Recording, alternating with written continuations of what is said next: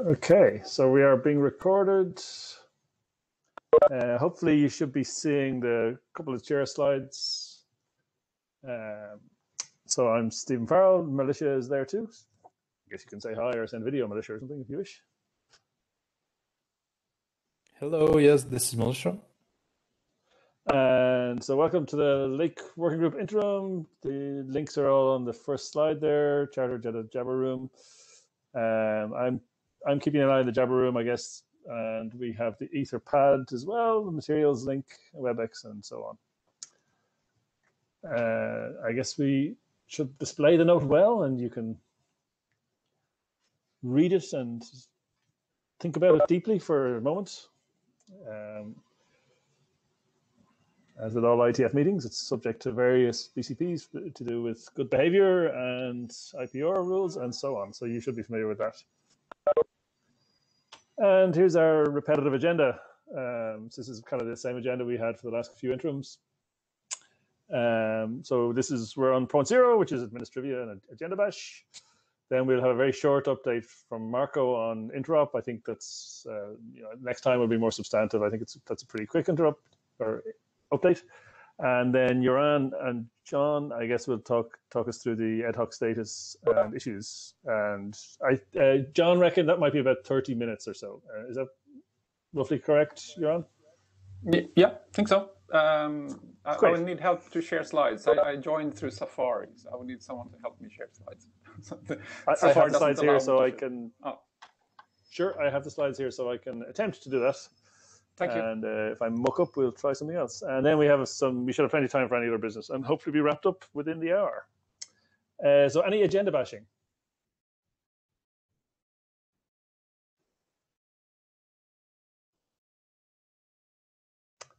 Not hearing any, and we have a note taker, thanks to Jonathan. The Etherpad link was posted in the chat.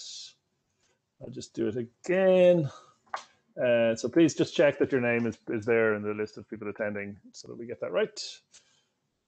And given there's no agenda bash, and I think that's all the administrivia, did I forget anything, Militia?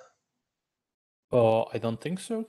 So I propose either I did or we both did, I guess. That's good. Yes. So with that, I guess we can hand over to Marco and to just give a quick update on interop status. So Marco. Yes. Marco has no slides, by the way, so don't expect any. Right. Yeah, hi, everyone. I just have a small update on this topic. My implementation for Californium is aligned to version 11 of the draft, and it validates against the latest test vectors in the separate traces draft version 1. As far as I know, there were no tests after IETF 1.11, but I know other people are also busy and working on updating their own implementations. So as soon as there's at least a second implementation aligned with version 11, we can arrange an interop session, and as more come, we can have a larger interop party like we did in the past. I also plan to be at the hackathon in a month or so, during which we can also run tests. So when anyone is ready, I suggest to just reach out to me, the ad hoc authors, and we can organize a first interop session. Otherwise, if any implementer in the room has any update or information about their ongoing implementation, just please chime in. Hello, can you hear me? Yes. Yes, we can. Timothy, go ahead. Okay, great. Yeah, so I'm also working on updating my ad hoc implementation to the latest draft. So once I'm done, I will ping you, Marco, and maybe we can set up a test and a test session to see if everything works. Yeah, looking forward. That's all from me, at least. That's great, thanks. Any questions or comments on interop status otherwise? If not, I shall attempt to swap the slide deck, so just talk among yourselves while things happen.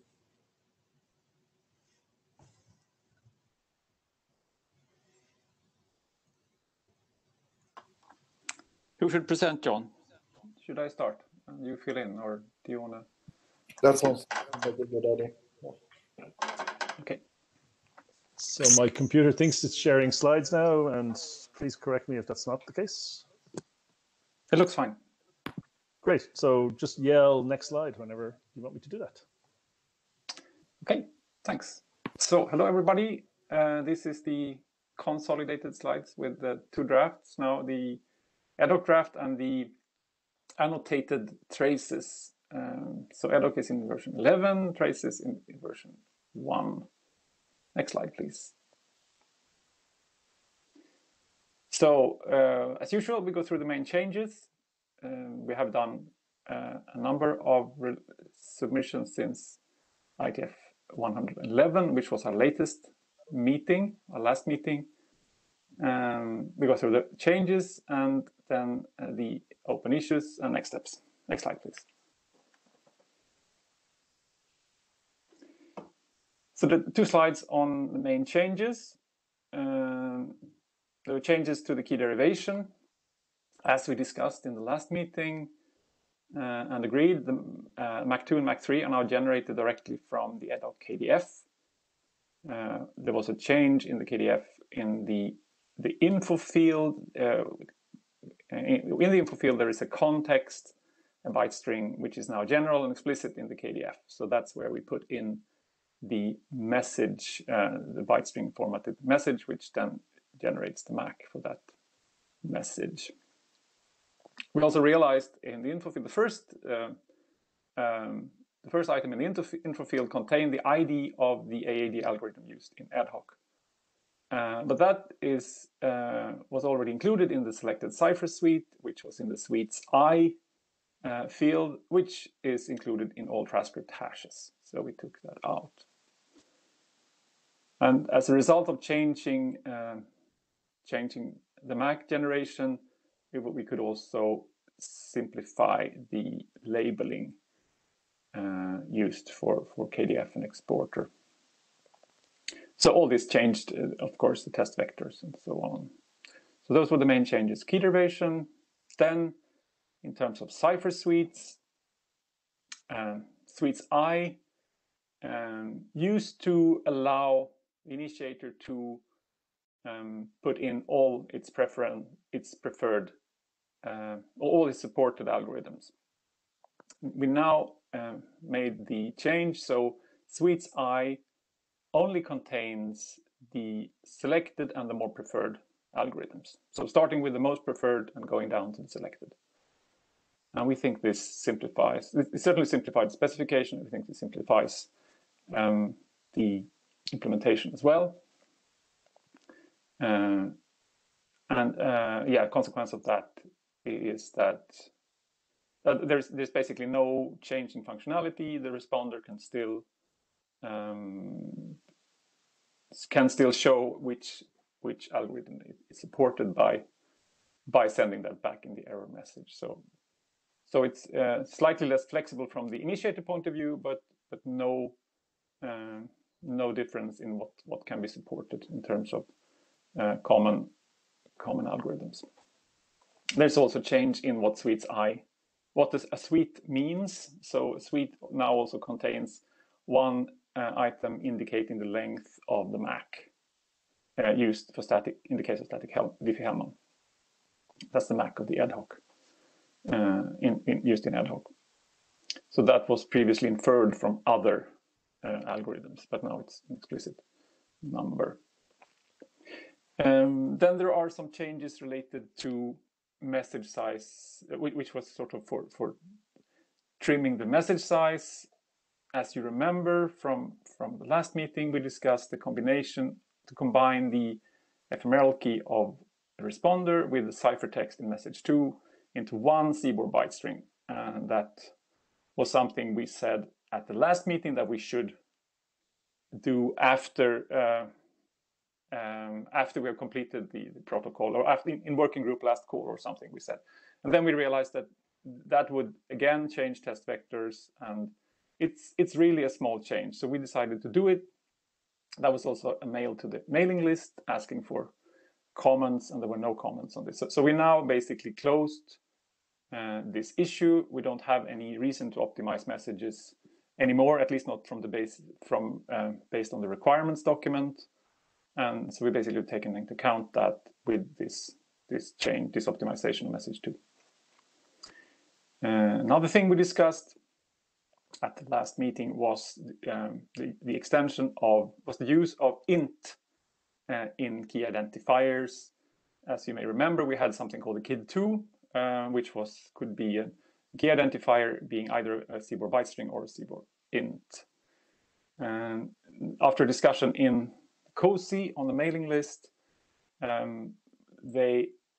we got the agreement and the slight preference for actually making this change in the KID instead. So extending the KID from only supporting byte strings to also support CBOR ints. And that's so that was also proposed that we actually do this in the update of RFC 8152. So there is now a PR against that. It's going to be discussed in COSI next week. And if that goes through, then we can take out the IETF, the IANA registration in this draft. Any questions on this? Can we go to the next slide? So not a question from me, but I guess people should just jump in if they have a question or comment at any point, I guess, really. Yes, please. Yeah, don't feel you need to wait for the end. Right, just interrupt. Okay, so a number of CBOR Web Token related changes. A minor thing, we changed the name. So we are now using the term there is in RFC 8392, the CBOR Web Token RFC, it's defined the CWT claim set, which is the CWT without its wrapping COSI sign or COSI encrypt or COSI MAC. And that we use the abbreviation CCS in this document. And what we've defined, so this is overall, this bullet is about using CWTs as credentials for ad hoc. So as a complement to X509. So we want to be able to use them as certificates or as raw public keys. And for that purpose, we have defined two COSI header parameters for transporting CWT and CCS. And they are called case CWT and case CCS. And they also appear in an issue later. But what that basically means is that it's a CWT or a CCS with a CNF claim and containing a COSI key. So it's a wrapped COSI key. And there are more details added on this in the draft, and also adding key identifiers in the example. I think we can leave this. There is another issue coming up on this point specifically. Now external authorization data the syntax has been changed. So it's a CBOR sequence consisting of label value pairs. Labels defined in the IANA registry, and together with some reference to specification which has the value. And this now supports multiple EAD types in one message. And we think this is useful for when you want to combine different types of EADs. There were some section changes, some reformatting or restructuring of sections. Section 4 with key derivation is now full of subsections. And section 3.5 is restructured and changed a lot in terms of clarifications. What is COSI and what is ad hoc, that needed to be sorted out. And there is a new section on mandatory to implement, which also has a separate issue. So we'll get back to that. And finally, a number of mixed changes. We updated the message sizes. Hopefully they are correct now. This terminology on forward secrecy. By request from Marco, we added this a resource type for ad hoc. We have this byte, this centennial byte, first byte of message 1. When you use co-op transport, it used to be null, and then there was some confusion about what that actually meant. So it was proposed to change to nil, and that was a problem with CBOR diagnostic notation. So now it's finally ending up being true. So the CBOR simple type true is the first byte, is the first field of message 1 in co-op transport. And then some CDL definitions, security considerations, and figures. Yes, that's about it. Any questions on this page? No? Next, please. So here are the open issues as of today, I think. Oh, no, sorry, I missed there was a question about post-quantum, which is not here. But apart from that, I think this is up to date. And the plan now is to go through maybe 2/3 of these and try to, some of these are already addressed, and we'd like to have confirmation from the working group that we did it in the right way, and some we need some more discussion. And then we'll end up with a few left, which we think we don't need to address, I think, or it's, yeah, let's get back to what's left. But at least we're going to get through some of the open issues now. So next slide, please.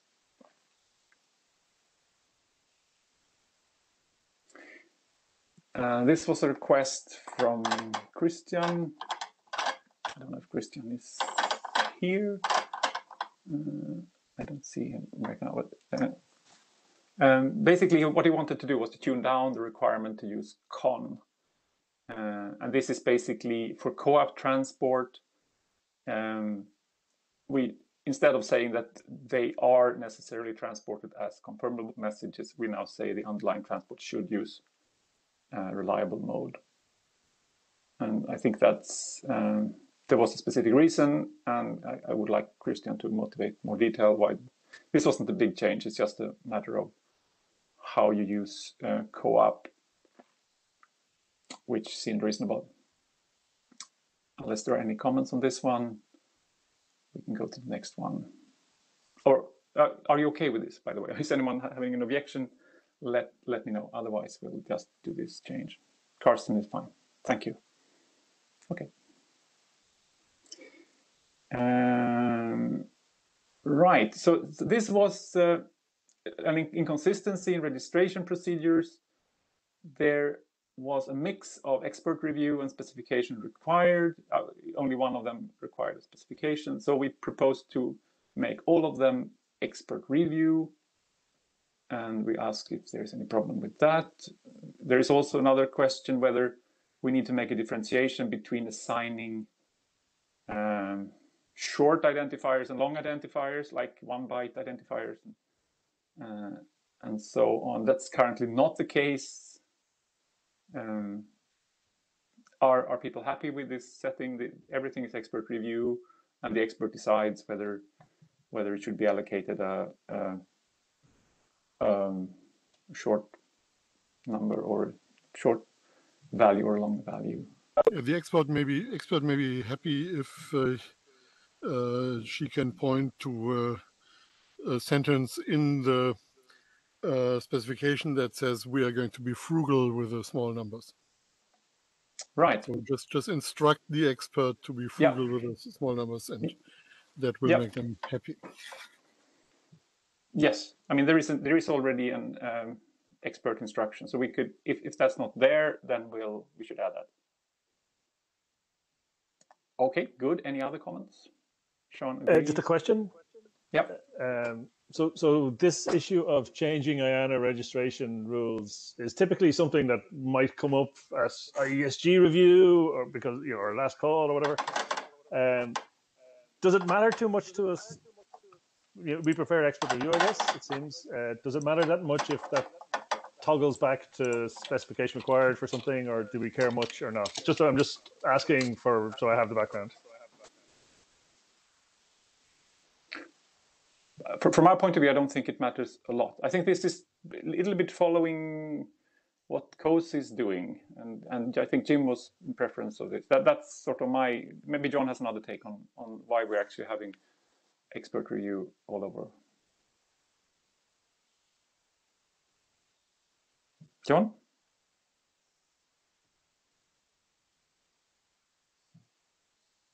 I don't know if John is talking but I don't hear anything. Or maybe he isn't there just now. So I would say, I mean, this is not a major issue from my point of view. If we want to have it, it's probably more flexible to have the expert review, but if specification required is what. Yeah. Just to be clear, right? Just to be clear, this is Sean Turner. Just to be clear, right? Expert review implies spec required, right? Like you have to write something down for them to review. Whether you accept it, whether you accept a non-IETF related thing as a specification is really the question. Right, that's a good point then. So okay, so now I think I probably misunderstood this. I thought it was like this, that there were certain, I mean, usually certain fields require specification, other can be assigned with just the expert review. But you're saying that spec would be needed for all registrations, or did I misunderstand you? Yeah, like that's exactly right. You have to have something to review. So typically there's some kind of specification. Okay, but that doesn't have to be that's not necessarily an RFC or an external standard. It's some whatever something's got to get written down. Yeah. So because the idea is the designated expert, right, has to be able to understand that it's well implementable, it's referable, right, and that it's basically got some possibility of being interoperable. Okay, so that maybe I'm confusing with standards action, which actually is something like an RFC. Yep. Yeah. Okay.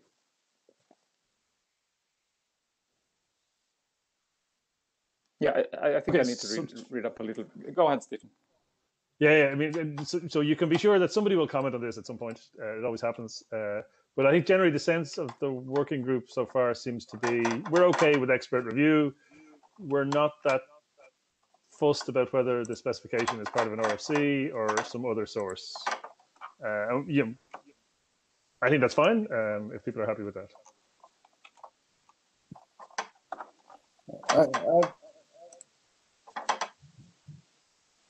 Pretty detailed instruction for the expert so that the low numbers are not given away. Like in CUSI, they're all the very small numbers are already gone, for example.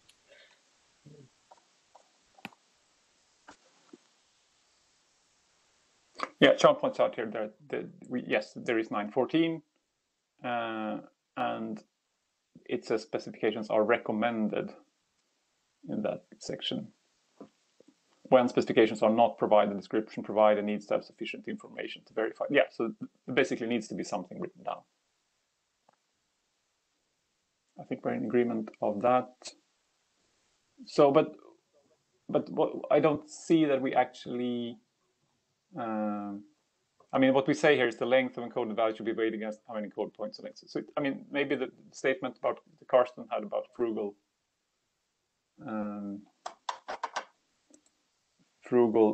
use of small points is actually addressed already. I should have brought this up and so we could have commented on the same text. But anyway, we have 914 as the reference here, and I think that, as I see it, we actually have what people have been talking about already. What is a specification and what is how to encode the how to put economy on the code points, or are we missing anything? Maybe you don't have it in front of you. Yeah, no. I think it seems pretty clear, and now we can point back to the meeting notes and say that we discussed it, and if people comment later, we can point them at that and say the working group thought about it. That can be useful. Okay. Yeah, so I just pasted into the chat the relevant point from 914. Yeah, thank you. Okay, let's go on then. Thanks for all the input. We'll consider that and make sure that we take this into account. Next issue. So there were two issues related to ID credX and credX. Here's the first one. Basically, this issue says that we should be very clear on that ID credX. So X here stands for either I or R, initiator responder, and that those are basically COSI header maps and therefore defined in COSI. Ad hoc relies on COSI. Ad hoc supports the credential types according to COSI.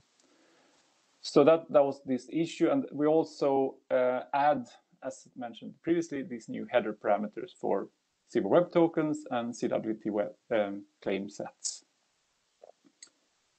This was discussed in the design team meeting, and this was the outcome was this name and this description essentially. And we'd like to confirm that with the working group that you don't have any objection to this. So this is not a general CWT. This case CWT is not intended for general use of web tokens. It's when you transport a COSI key in this way. And unless there are any objections, and same thing for case CCS.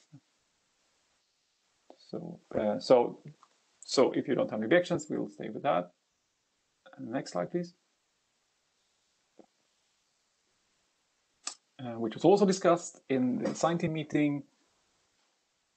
And so this is, in contrast to the previous slide, this is something that ad hoc should define. I mean, it's not we are not relying on COSI here. This is, we need to say what is the credential cred I and cred R that makes, that the initiator and responder both use so that they agree on the same credential being used. This is input to the integrity calculation.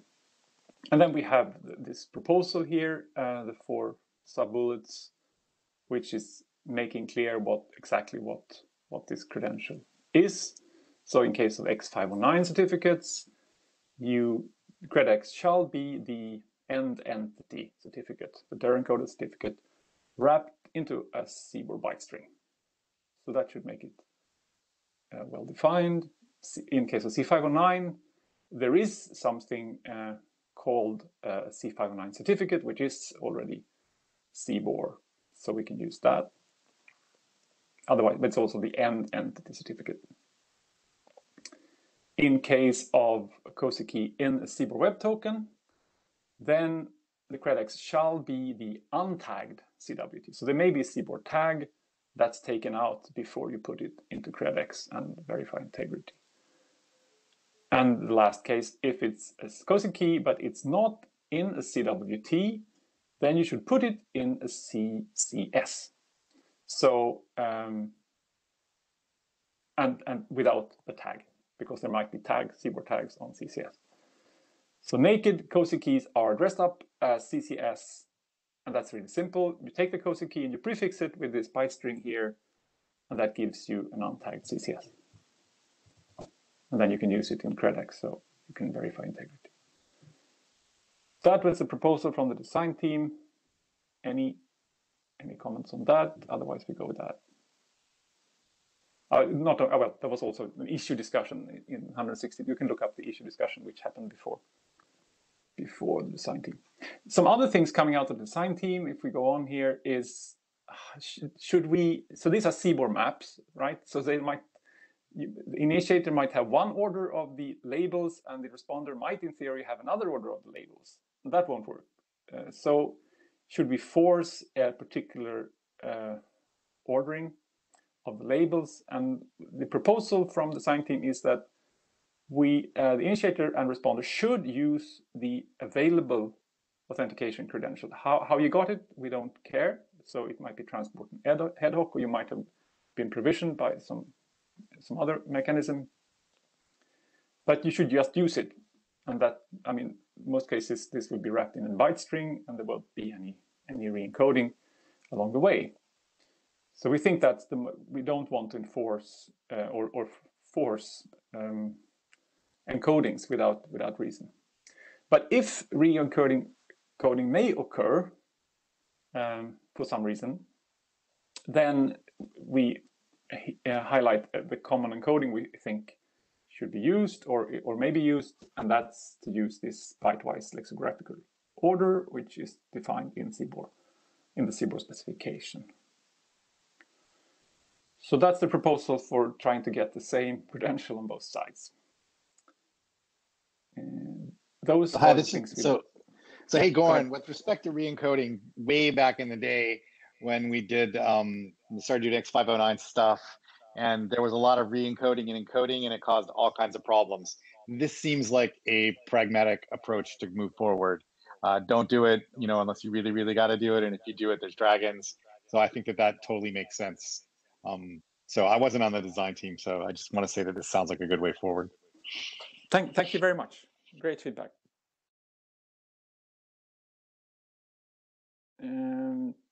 Yeah, I just want to mention on the last item here that it might actually be that both initiator and responder creates the credential. It might not be transport, and that's for one example when you might want to have an order agreed. And there is something called this applicability statement, which the initiator and responder need to agree on a lot of things, and that could then you can include that you will use lexicographic order. Okay, great, thank you. Goran, I am curious ahead. about the last question though. Oh Do yeah, you think that yeah, sorry. Thank you. Yes, that's my next point. Excellent. So that's nothing we'd like to discuss now. Well, we can discuss it if you think, but we're using CWTs like X509 certificates in some cases, and then we have the COSI draft, the COSI X509 draft, which defines a lot of things related to how you use X509 with with COSI, sorry. And what we actually proposed today for the COSI working group is that they want to do something similar for CWT, but we think that it should be done in COSI, not in Lake. So Sean, go ahead. What do you think? Not sure that it matters where it gets done, but I think this similar. I think it makes sense to probably do something that's similar. Where it gets done, I'm not sure that it matters, right? Because it's just a registry setting, right? Yeah. Well, there's a lot of security considerations as well, actually, if you look through this X509 COSI draft. So there are quite a few details that someone need to think through. I think there might be security considerations when you use them in COSI that are not applicable to ad hoc. Ad hoc always put the entity certificate in the external AAD, which COSI does not do, which result in that you might have additional security considerations. Do you need X5U? Carson, I haven't actually, so I just put the list of the things here. Yeah. I haven't thought it through. So because that has completely different security considerations than the rest. So I think we have to be a bit careful there. Right. Yeah. Okay. So there you go. That's the reason why someone should think this through.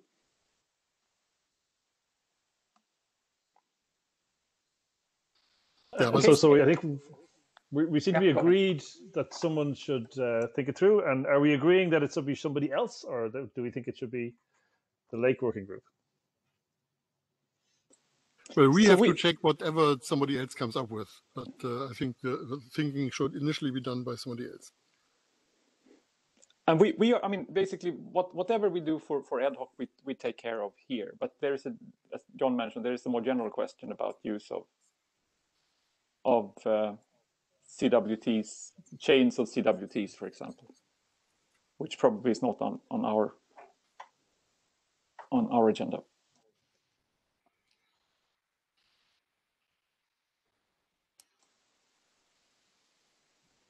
Okay, so I'm not hearing anybody say that this working group should immediately lead the work on chains of CWTs, and bearing in mind that that's a fine, this kind of functionality is a fine source of implementation bugs, and lots of work can be needed to handle it properly. Then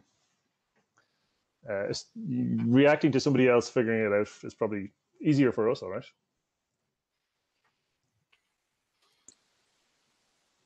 Okay, yeah, I think that's a good starting point. Okay, next slide then. No, before you go to the next slide, there's some terminology on this slide that you cannot understand after you have read 8949. So maybe we have to work on that terminology. Is it their deterministic encodings or?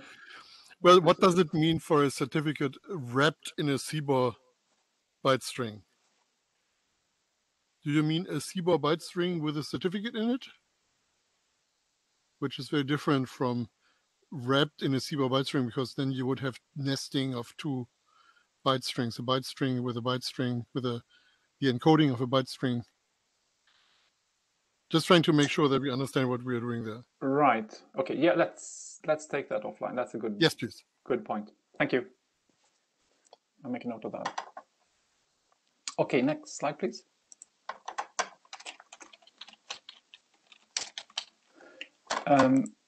Yes. So this. Let's see. What's the time? So maybe we skip this slide to the end. So this is basically, there is a the separate draft called traces, and it only contains these annotated traces that we used to have in an appendix. And one of the issues is to get feedback if the content is right on this draft, and there's also other things related to the draft, whether it needs to be adopted or how we proceed. So maybe if people are okay, we skip this and bring it at the end if we have time. Okay, good. Right, so this was also an input from Christian, and it's basically what he's requesting is for the setting when there is not so much randomness available for a device, and we still want to, we still need to generate ephemeral keys. He wanted us to outline how to use a monotonous counter, similar to, there's an appendix in OSCORE about how to handle when you lose context, when you need to lose cache, when the RAM is cleared and you reboot, for example, and how you handle with storing to volatile memory on not too frequently, and how to manage to picking up from loss of state. And he wanted to have something similar for using a monotonous counter and a secret only known to the device to generate, that's provisioned or somehow, and that to generate randomness. And I wonder, we thought we should close this, but we haven't really addressed that, and we haven't provided a reference. So I wonder if people have a good reference, or if we should outline a procedure for using a KDF and a private secret and a counter, and also some thoughts around how frequently you need to store to volatile memory and so on to not have a bad performance and bad properties of this device. What do people think? Should we have? Is there a reference already? Should we write this text?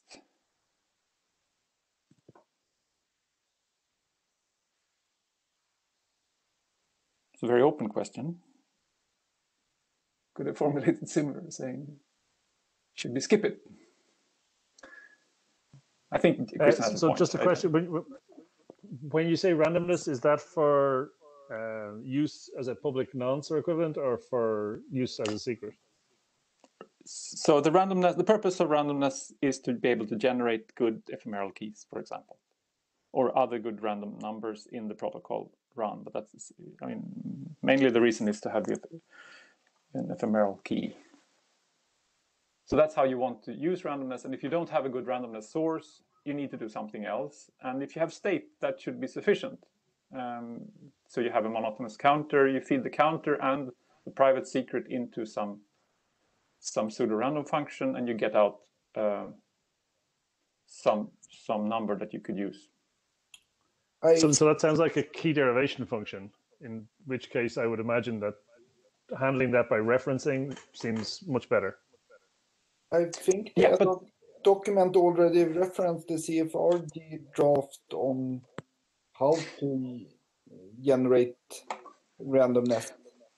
Yes, yes. So it references the CFRD draft. It references OSCORE appendix on how on using sort of this infrequent storage to non-volatile memory, but it doesn't really describe more in detail how you combine them.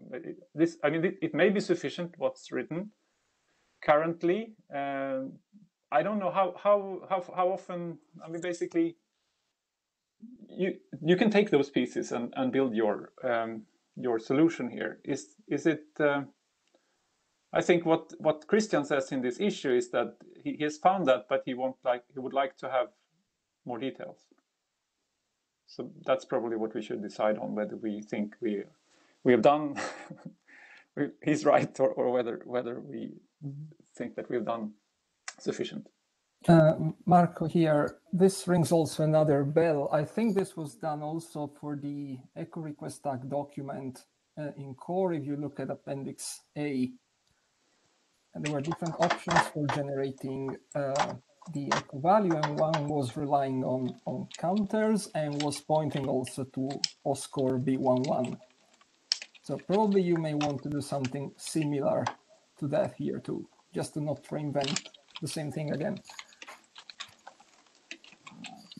So you're saying that we should write something more than currently there and be inspired by what's in the appendix of echo request tag? That appendix A of echo request tag can be a starting point to what to do here, and probably something very similar to that. And that appendix is pointing also to the OSCORE appendix B11. Okay. But does that have the same security requirements? I think the security requirements for what echo needs are much less stringent than the ones you need for keys. If I understand Marco right, it's more like the general description of it. I think this is a level of abstraction thing. So currently we say that use Appendix B in OSCORE, get inspired by that, and use the CFRD RFC for generating randomness, and then you can put things together. And the Appendix A in echo request tag is very detailed, sort of looking at, if you want, this is the entropy you need, something like that. So that's perhaps more like a level of abstraction. How much detail should we put into ad hoc, and what should we leave out? So just as an individual, as opposed to as a chair, if it kind of smells like a KDF, it's possibly better to use a well-known KDF and not refer to something homegrown or something that is intended for use other than for generating keys. Yes, clearly, yes. We will not define any. We will use whatever KDF construction that is used elsewhere. We will not define anything. So what I'm looking at. So if you remember from OSCORE Appendix B, there is basically it's a procedure saying that every kth value you will store when you step a sequence number, and every kth value you store to non-volatile memory. And if you lose context, then you read and you move to this kth value, or the next. You move to k+1, so to speak. So it's basically handling the problems that you might have lost context. I think that is something that's not clear just by referencing KDF. So it's not actually going into the KDF. Okay, but that sounds like CBC res. That's kind of sounds like the CBC residue mechanisms that were used in banking decades ago. I guess this is one that's I think probably worth thinking about a little, because A, it's good to do a good job, and B, because if somebody reviewing it later might decide that we haven't quite done a good enough job if we're generating keys. Because the details of KDFs and their analysis is beyond me. I know that. So whether it's okay to store a residue from the last n keys and then use that to generate a key in future is perhaps a non-trivial question. It seems like something that should be discussed in the GitHub. This does not really seem to be done for discussion here, I would say. Yeah, I think it was great input for this discussion. Let's move on and take it in the GitHub. Yes, as a time check, we have 40 minutes to go until the top of the hour. So yeah. Yes, thank you. Don't we want to discuss traces and how to handle that? Yes, let's move on. Issues can be discussed on GitHub. The traces document, what to do with that, we cannot. If you think so, John, yes. Let's move on. So we had also this issue. Do you think we should skip it, John? Or should we? Maybe we can have a quick feedback on this one. Or I just mention it, and then people can contribute to the GitHub. So there are a number of things now specified in this new section 7, which is the mandatory to implement section, and there are some questions regarding what actually should be mandatory to implement. So what COSI header parameters, what credential types, support for external authorization data. So please provide your input to the GitHub. Next slide, please.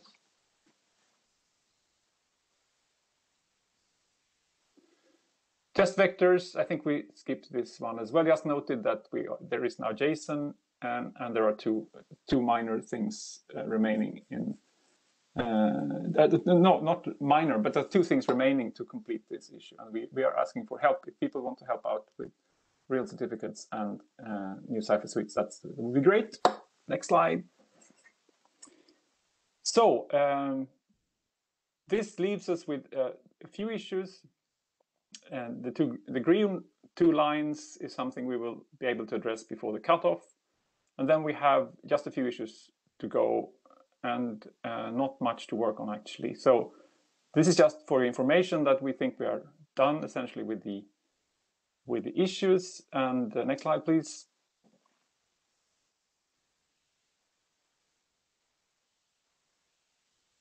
Next slide, thank you. So we think the protocol is in quite good shape for reviewing, testing, and analyzing. It would be good to have volunteers to review, and there would be new interop testing, as Marco mentioned, and also some input around the security analysis would be great if there is anything available now, or if there should be an announcement. And also, we think this could be potentially ready for working group last call. So that's basically the status of this draft. And then if you flip back to the traces draft, the issue 169. Forward. There you are. Right, do you want to take this, John?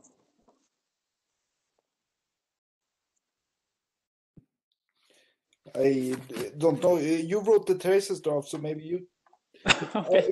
I think this is, I don't know, the last slide, how to proceed, and this, what to do with this draft, I think we should have time to discuss. I think the small technical issues can wait and be discussed on GitHub. Okay, so let's do this now, and then we go back to the last slide when we're done, if we have more time. I don't know if we should discuss if we should. I think if we should discuss if the working group adopt this draft, which would be kind of natural, just a split of the old draft. Yes, I think that is an easy one indeed. So based from the input we got from our AD during the last meeting, it seemed like he seemed positively inclined to having this adopted as an additional draft that we can also publish as an RFC. So, Stephen, maybe we can seek for the working group opinion on adopting this as a working group document. Sure, I do have a question though. Yes. So, asking for adoption seems entirely reasonable and sensible, and I'm going to bet the answer will be yes. But the question I have is, do we want to publish this as an RFC? So the reason I ask is that can be a lot of work. Sometimes these things, people will keep producing additional examples that are useful, and if we produce it as an RFC, obviously we probably won't revise the RFC over and over. So there can be, it might be creating ourselves a bit of delay, or maybe the option of just producing it as an internet draft and leaving it as a draft might be better. I don't know. So I just want to check with people, what do they think the final best way of publishing this stuff might be? Maybe I could say a few words on the intent with the draft before people comment. Sure, go ahead. So this is a complement. I mean, there, as you mentioned there, Stephen, there might be a lot of different test vectors here, and this is intended as a few runs which are annotated traces. So you basically describe for each step what calculations is made, what is the input, what is the output, what are the keys used, and so on, and the intermediate processing results. So it doesn't have to be, I mean, the intent with the question about the content here is whether we should exactly what should be the scope of this document, what traces should we document. And currently it's method 0, authenticated with signatures, and X509 identified with X5T, and method 3, so that's authentication static Diffie-Hellman using CCS identified by KID. So those are the 2 examples, and we might say, the working group might say that, okay, that's fine, let's just do those, and that will give sufficient detail for a first implementation. And then there is this catalog of test vectors, which for version 11 is linked here. So we don't need to have a comprehensive sort of an encyclopedia of different traces. It could just be a few, just to get the implementations right if you're stuck on some step in the spec. So sorry, go ahead. Now the floor is open for comments.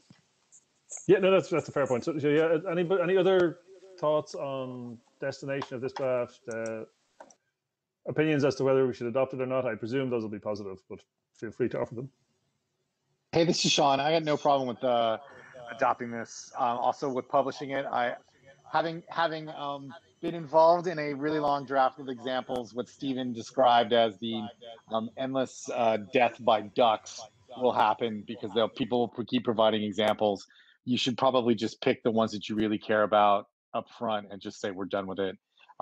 You could also set up a GitHub, repo for examples and just pile them up there. But if you really want to publish something, I got no problem with it. Okay, thanks. Other comments?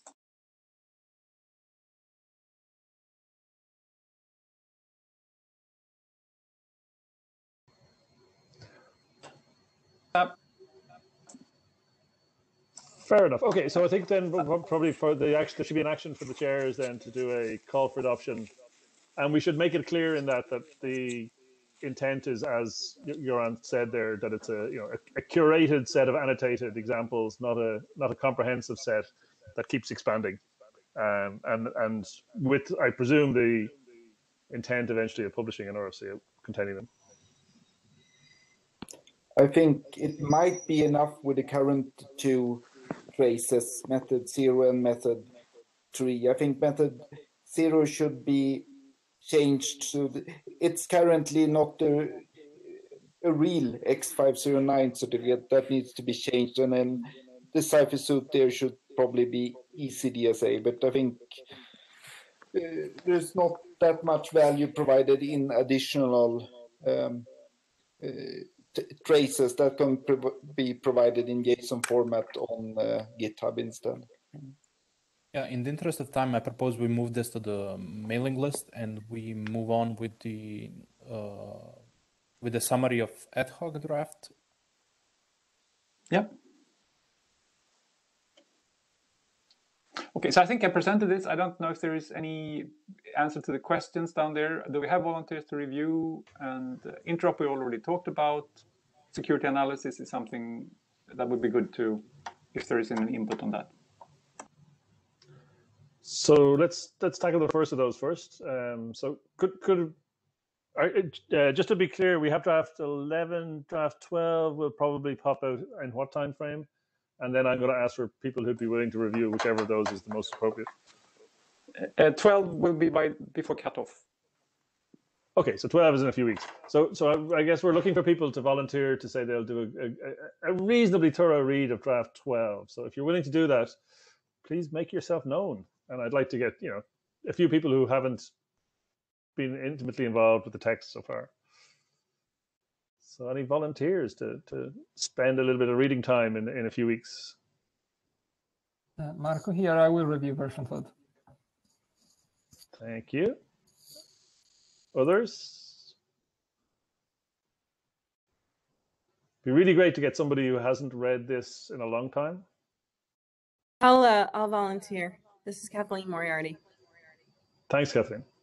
Yep. Any other victims? Oh, sorry, volunteers. Any other volunteers?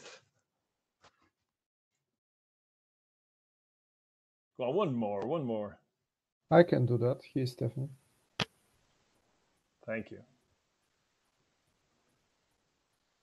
Great, and I'll also commit, as to do the same at once draft 12 is out.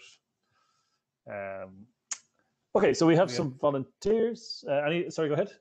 No, I was just going to comment on the timeline. So we're looking at the IETF 112 timeline, I suppose, to have these reviews in.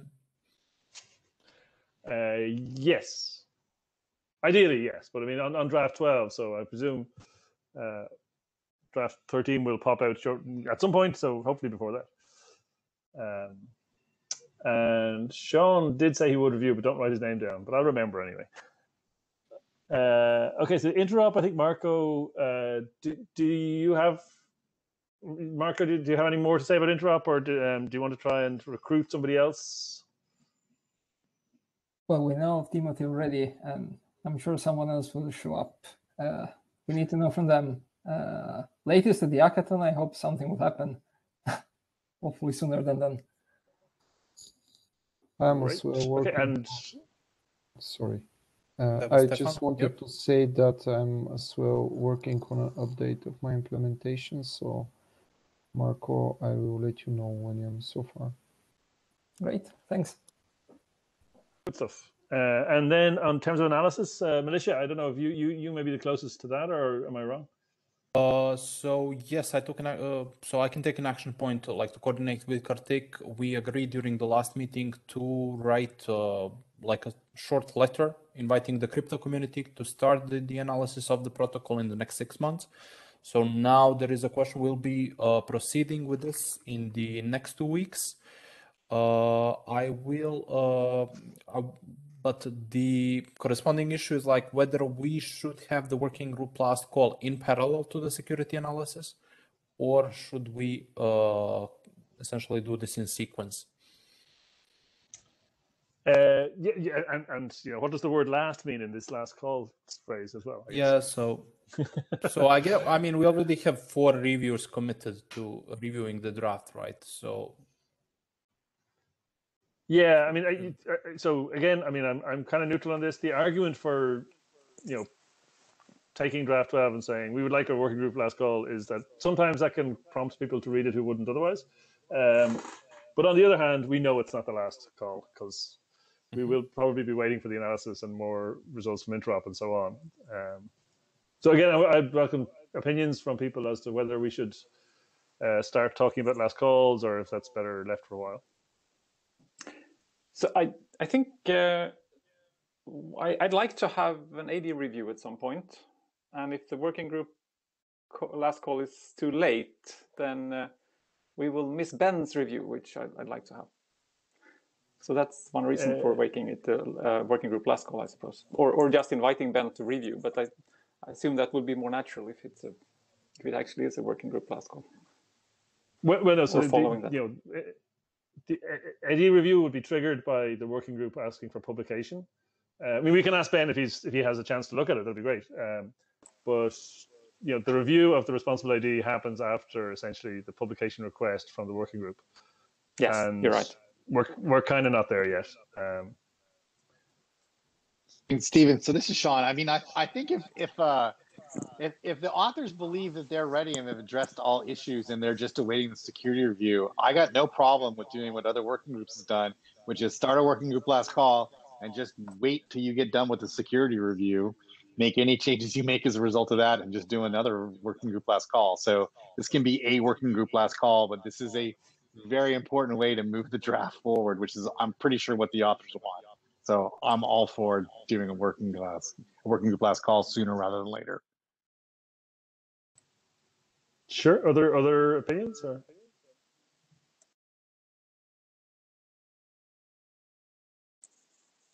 I mean, I suppose that would also trigger SecTier and other reviews, which are great if we could get sooner than later. So, yeah, I'm in favor. We can ask for the various review teams to do an early review at any time. So if you think that that's useful, specifically, we can just ask SecTier to schedule it for a review, and a reviewer will be assigned. So that's, you know, those can be separate. But okay. So I think the authors would like the phrase "last call" to be used. Sean suggests that's reasonable. You know, it's not exactly the correct semantics for the word "last," but never mind. Okay, and then so roughly, let's see if we get these reviews on draft 12, and then perhaps kick off that kind of process once we see what those reviews contain. Is that reasonable? Sounds good. Militia, sound okay? Yeah, that's perfect for me. Yeah. Okay. In that case, we're about 3 minutes past the hour, but that's okay. I think we didn't promise faithfully to be exactly less than an hour. And thanks, Sean, for taking part. I know you have to go. So I guess we're at the any other business part of the agenda. So is there any other business?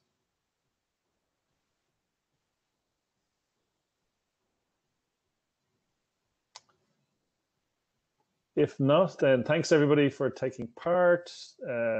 Thanks to people who presented. Thanks to Jonathan for some great looking notes.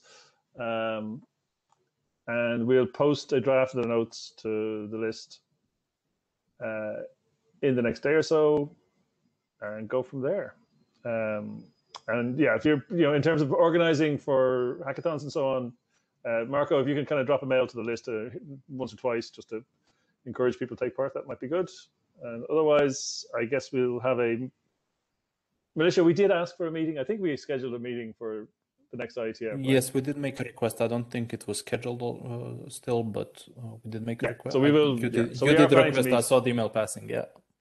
Yeah. So we are planning to not meet, but talk again for the next IETF, and then hopefully sometime we might actually meet. Actually, we met only once, and it was the kickoff meeting of the group. So that's kind of yes. Well, yeah. You never know. Let's aim to get the final round of beers meeting in person if we can. Looking forward to that. Okay. Yes, me too. Okay, with that, thank you. I'll stop the recording because I think we're done, and talk to you on the list, and if not, there at the IETF meeting virtually. Thanks. Thank you. Thank you. Bye-bye. Thank you.